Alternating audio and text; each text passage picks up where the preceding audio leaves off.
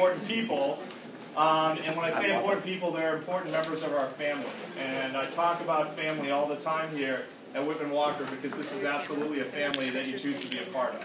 And so from now on, you are a part of our family, and I welcome you. So the first person who's going to speak is someone who I've spent a lot of quality time with over the last few months, and that's Deb Dubois. My brother. So, especially today, given everything that happened, yay, don't love. This marriage takes on significance. Hey,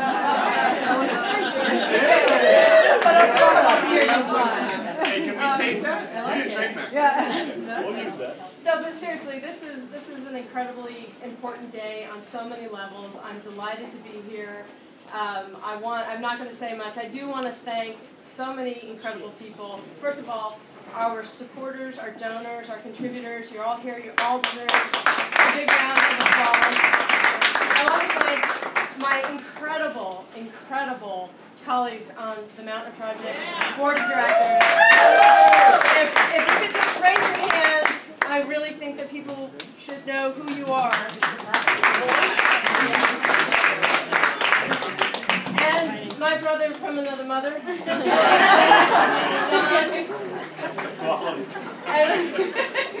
and probably most importantly, I want to thank Susan Hester, because it was her vision, and sadly your loss, that made the Mautner Project possible. And so without you, and without your fortitude and the love that you shared, none of us would be here today. So thank you very much. I wanted to say two things. When we started this process, we endeavored to do two things. One was to honor the legacy of Mary Helen Mautner, the project, the Mautner Project, the vision that Susan had. And the second thing was to expand the services and the programs and the activities to thousands of lesbians and bisexual women who otherwise would not have had access to these services. I think that this union really accomplishes that, and I want to thank Don for your vision and your fortitude very much. And that's really all that I have to say. Really what I want to do is bring Susan Hester up here to say. Yeah.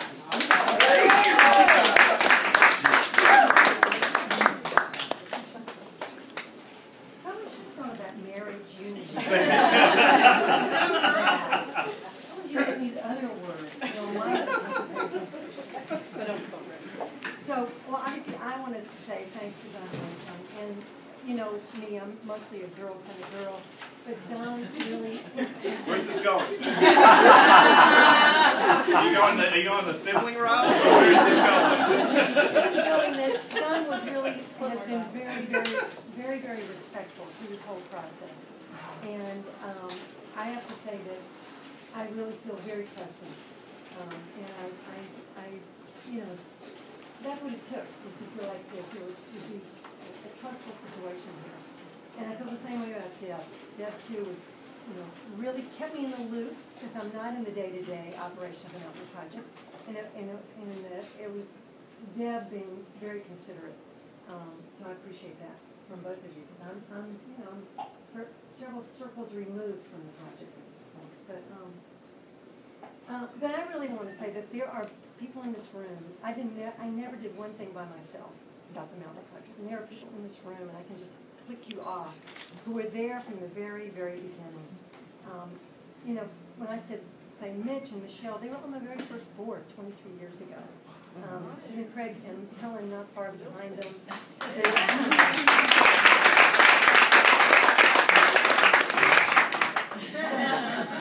What are you saying? You're not that old, Michelle? She said we're still standing. We're still upright. That's early.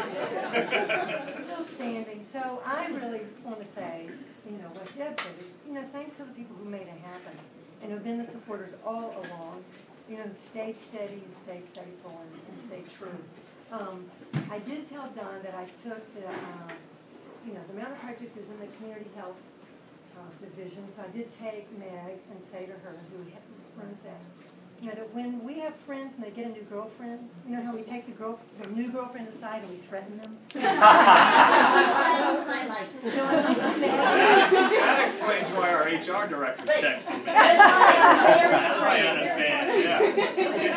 He said to Meg, you know, we will kill you if you do not. That was very direct. It's an Italian marriage. Meg seemed to get it. You appreciated it, right? Much appreciated. Defending our honor. So I just want to say one last thing. Is that when we founded the Mautner Project, I can remember the second or third meeting we were going to name it. And Emily Zern, who isn't here tonight, said, we have to put the word lesbian in the name. 23 years ago, you know, we were not saying that word out loud very much. And she said, somebody said, you know, what kind of organization are we? Are we service? Are we this or that? And she said, we will be political, and this will be our first political action, is to put the word lesbian in our name. And I don't think at the time I even understood, you know, the impact of that. But I think the other thing that was happening is that we felt like we were the only people that would take care of ourselves. You know, lesbians, we had to stake our own territory. You know, the men weren't really going to, we had helped take care of them, but we couldn't be for sure they were going to take care of us. And I just say, I think we've come a long way so that tonight, you know, we come here, we come into this alliance, and we believe we will be taken care of. And that we can be partners, and that we will be, you know, respected and spoken for.